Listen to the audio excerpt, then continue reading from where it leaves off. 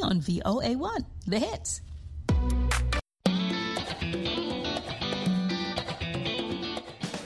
Welcome to Learning English, a daily 30-minute program from the Voice of America.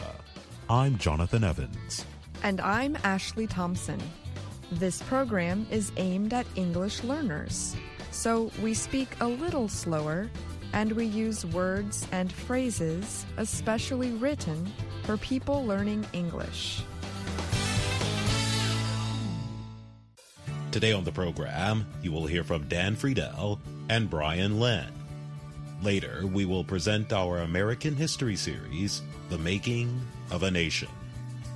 But first, more than 10 years ago, the American technology company Apple began telling its smartphone users that if something was worth doing, there's an app for that. Now, there is an app for fighting terrorism. The U.S. National Counterterrorism Center recently launched its Acknowledge mobile application, or app. It can be downloaded from Apple's App Store and from the NCTC website. The app is a one-stop shop to get unclassified counterterrorism information, one NCTC official said. The official did not want to be identified in order to discuss the center's move into mobile apps. Something that is a one-stop shop is something that enables people to do many different things in one place. Officials said a version should be available in the coming months from the Google Play App Store. The information will also be available in a version for personal computers. The app is being made available to the public. However, only counterterrorism professionals will be able to use all its features. NCTC officials said officials within the U.S. federal government and the U.S. military can use the app now. State and local counterterrorism officials will be able to use the app in the near future. This is a tremendous evolution of our information sharing efforts, a NCTC expert who helped develop the Acknowledge app told reporters. We're moving from a weekly, regularized information sharing effort via email to a daily, near real-time effort, the expert said. Like other apps, NCTC's Acknowledge will permit users to get notifications, search, and follow the latest news and information. The NCTC said the new mobile app will also permit the center to see what kind of information its government partners are looking for. In addition, the center will be able to make sure that information or training is made available. Officials are taking steps to protect the system from those who might try to misuse it. You're required to use your official government email address to register, a second NCTC expert said. That expert also did not want to be identified. The expert added that there is a system in place to make sure users are approved to receive the information. Officials said many of the app's features were designed with the help of police and fire departments from across the United States. Christy Abizade is the director of NCTC. She said in a statement, "With the release of Acknowledge, NCTC is delivering on our mission to innovate how we share intelligence products with our partners." She added, "The app empowers its users with the information they need to protect their communities from potential threats."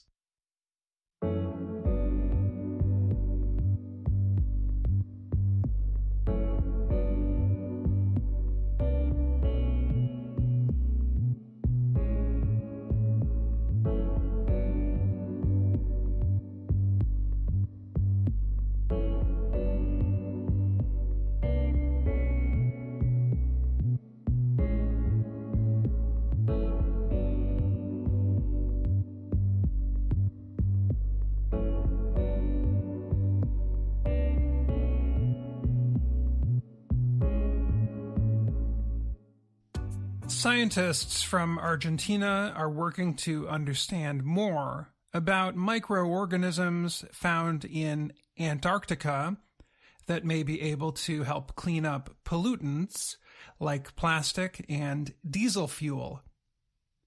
The scientists believe the very small organisms eat pollution left behind by fuel and possibly plastic waste.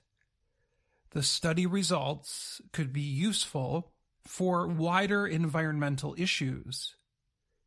The scientists are working to find out if the organisms, bacteria and fungi native to Antarctica, can also work in warmer climates. The scientists found that the microorganisms can digest the waste created by diesel fuel, which is a common source of heat and electricity at research bases in Antarctica. Scientists have a reason for wanting to reduce pollution in Antarctica. The continent is protected by a rule created in 1961 that says it can be used for research only if it is left in good condition. Dr. Lucas Ruberto is a biochemist working on the study. He said the organisms that live in the Antarctic soil can eat and break apart hydrocarbon pollution. Ruberto and other scientists went to the Carlini research base in December. The team carried out tasks related to bioremediation, or returning something back to its natural state. They cleaned soil affected by diesel fuel by using native microorganisms and plants. The scientists found that the process, which can be used during Antarctica's warm season, removed 60 to 80% of pollutants in soil. Roberto said the team helped the microbes by adding nitrogen, humidity, and airflow to improve soil conditions. Basically, with that, we get the microorganisms to biologically reduce, with a very low environmental impact, the level of contaminants, Roberto told Reuters reporters. A contaminant is something that makes a substance no longer suitable for use. The scientists are now trying to research how the microbes could help clean up plastic waste in other places. Both fuels and plastics are polymers, molecules made up of mainly carbon and hydrogen. The researchers are looking into whether the microorganisms native to Antarctica can eat plastic waste. They are collecting pieces of plastic from Antarctic waters and looking to see if the microbes are degrading or breaking down the plastic. Natalie Bernard is an expert in plastic biodegradation. She said, "If we find that it is indeed degrading plastic, the next step would be to understand how it does that." The long-term goal, she added, is to create a process in which microorganisms can help clean up plastic and fuel pollution in other parts of the world. I'm Dan Friedel. The Winter Olympic Games continue in China. Here are some of the different technologies being used in Beijing. A series of different kinds of robots have been deployed to assist visitors and athletes.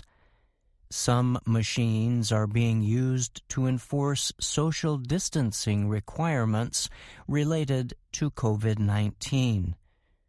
Robots are also transporting equipment, cleaning surfaces, and preparing and carrying food to limit human-to-human contact.